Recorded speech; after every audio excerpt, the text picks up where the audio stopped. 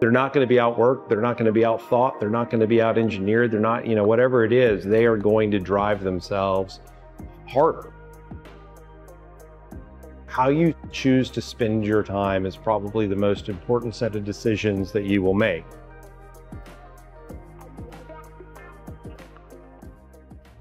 I'm Bryson Koehler. I'm the Chief Product Data Analytics and Technology Officer here at Equifax.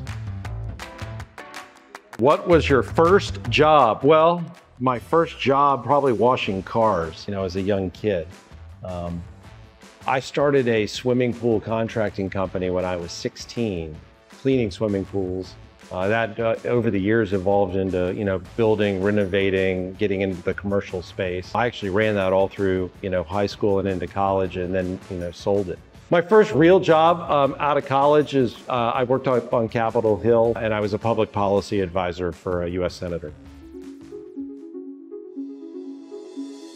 I think folks that have gone through big failures, they either kind of retreat or they really lean in and they double down and they strive and they work harder.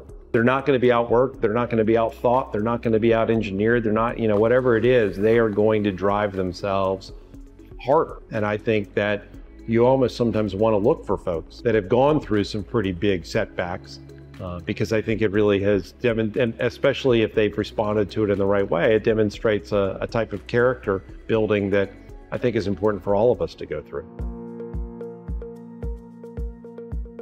I think it's important that you never stop learning, especially being a technologist, especially being, in a product or data-oriented role. The world around us is evolving very quickly. The pace of innovation continues to actually accelerate, and keeping up is almost a full-time job in and of itself. And so never stop learning. Constantly surround yourself with people that you can learn from.